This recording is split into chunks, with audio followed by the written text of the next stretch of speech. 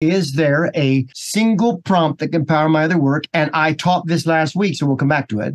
And what happens when we connect the brain with the hands? Did you all see this? How many of you already know this? Now watch. Where's this? Montana.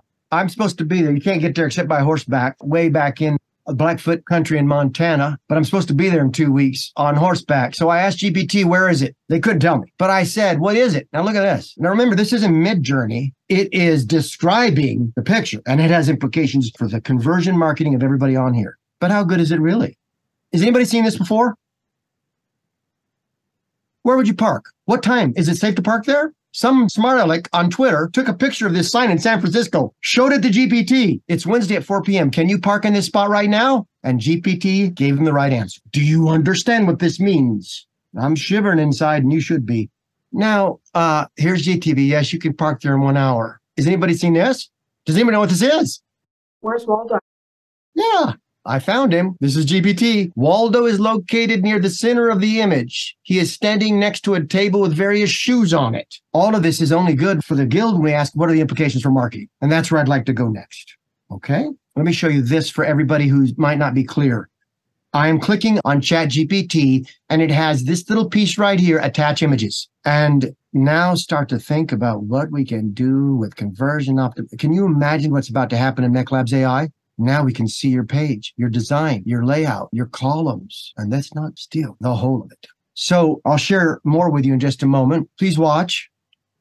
I'm speaking to the guild right now, and I need to give them a message that will encourage them to continue studying artificial intelligence. What would you recommend I say? Question mark. I think the audio is still loading, but this will speak back to you. And I can't even talk because it's going to take what I'm saying right now and think it's a response if I'm not careful. I never touch my mouse. I talk, it talks back, and we continue to dialogue. You might think, well, doesn't really matter. It matters to the creative process.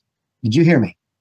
One of the greatest ways to tap into deep creativity as you think about your value proposition, as you think about anything related to your offering, is to have this conversation with a genius. Now, how did I do that?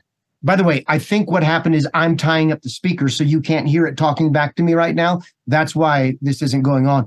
But this is called Talk to ChatGPT. It is a safe plugin. It's done by one developer, and you can go into the Chrome store or the Edge store. You can add it, and in moments, you can talk. And the voice sounds good. And I'll tell you something else. For those of you in the know, this is an advanced tip. In less than 10 minutes, you can go to 11 Labs, get an API key, and come back and have access to all the different voices you want so that it talks to you in normal, conversational, powerful voices that seem as real as David Klein and I talking. You can't tell the difference. That's available now, and its implications are dramatic. So, with that in mind, let's talk about how somebody else is using this. I saw this on Twitter. What do they do here? They designed an entire product shoot using GPT-4 with vision. They showed the product, and then down here is the advice for every detail of the camera angles, etc. Here's another one. Wow. I don't even know what to say to this one. Watch. You pass that photo to GPT-4 Vision with this basic prompt to generate the code for it. Let me set this down. And I really want you to pay attention to this, right? So I've generated the code. I pasted that into VS Code here. And now watch this. So you're going to see step one here is enter your name. Check out the diagram here. So the model was able to see that I had these arrows, and it actually flipped the order of these. And I wanted to test if it could do that. And sure enough, it does. Now, if I do a name here, sorry, I'm trying to type with one hand, and you're going to see, what is your email, McKay? Okay. You're going to see in this step, I specify it should refer to you by name once provided. So it flipped these steps. So it knew name, then email, and it knew once it got to email, it needed to refer to me by name. This is crazy. This is all on image. I'm just going to put some fake stuff here. You're going to see it's now asking us to confirm if we're over 18 or not, still referring to me by name. You're going to see I split that here. So one branch goes up here to show the site. The other goes to the second option here. And you're going to see I crossed sorry screen and instead put kid version. And you're going to see I'm going to click no, and we're getting welcome to the kid version of the site. I could continue. I don't think I need to. How many of you remember 210 days before GPT when we said this stuff was coming? Do you remember? It's not coming. It's here. I'm not done. Watch this. I gave the new GPT-4 vision model this screenshot of a SaaS dashboard, and I asked it basically to break this down into components and write all the code. So I went through all the files, I pasted all the code in, right, all this code here, and out came this. This was a first pass, which was pretty remarkable here. I'm actually zoomed out just a little bit so you can see the full thing. But you can see this was the actual screen grab here from a design on Dribble. So shout out this guy. But if I go back up to 75% here, you can see there's a lot of things it gets right that are pretty impressive just from that screenshot. So let's go side to side really quick because I actually want to kind of compare these against each other. Okay, so on the right here, you can see we've got sort of this menu here with all of these drop down. We'll pause here.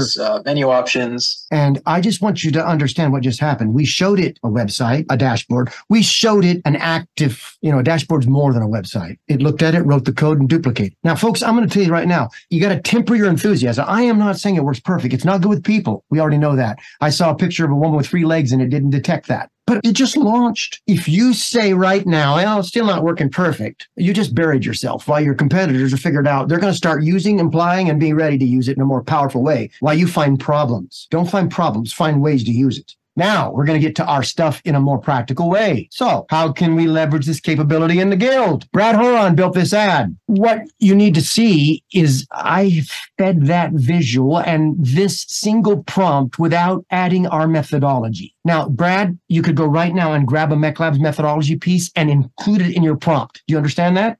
Does everybody understand that? Do you understand that if you don't input Meclabs methodology, you're not getting the quality output? And you can integrate that with your prompt. And I'm going to show you how in a minute. But first, here's the reply.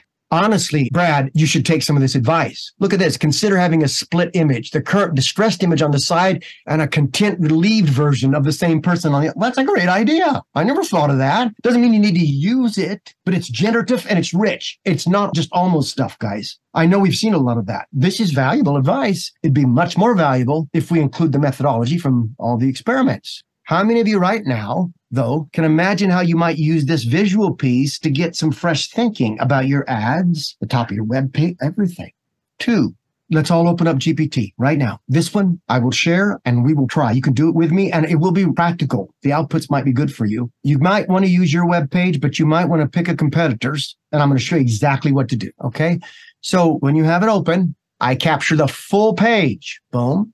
Copy it. This is not the page. This is the image. I can draw on it or whatever, but I'm just going to copy it. I'm done. Now I take the copy and I go over to ChatGPT and now I can paste that image into GPT and now I can apply methodology and questions and tactics to discover new ways to think and see. With that in mind, let me show you what I did. I used something I taught last week. If you weren't here, watch the briefing, but I will show you. I used the ultimate prompt. There's the prep. All you need to do is answer these 5 questions and then you paste. You paste all this. You don't worry about it. You paste it and you just fill in these yellow blanks. I know some of you are thinking, I'm not sure I follow this, but it wouldn't be fair to everybody here to teach it again. It's in last week's briefing, but it must be brought into here because it's so important as a way to get more value out of your prompting. So now watch. I took that same prompt, pasted it right here, with the filled in. You are the best in the world. What's the agent? At Conversion Optimization Consultant. I am working on this, improving this web page. Help me accomplish this task. Analyze this page, identifying every instance of friction or anxiety, weighing the negative factors against the positive factors, such as the value proposition. I just want people to understand that you can put anything in these blanks per the prompt sample I shared with you. And now it's going to take Meclabs methodology. It's going to attack it. It's going to control your outputs. It's going to give you commands to improve the answer. When I did this with Kate, I'm pretty impressed. Look at it, Kate. And then it ends by saying this prompt has been optimized with the following heuristic and gives you the commands you can use. So now I hit expand, Kate. See the command expand? What does it mean? It means provide much more detail and analysis. See it? So expand, certainly. Here's a more detailed analysis of the harmonic animated product. Oh, this is the harmonic animated product I did this for. And that's Patrick Morton. And look, on it goes, building out in more depth and detail. Folks, you can do this right now. And many of you have clients. Unbelievable. unbelievable how you could blow a client away right now. My goodness, if you are still serving clients now like you served them before, you're in the dark and you're in trouble. It amazes me at what a one-person shop could produce in value now.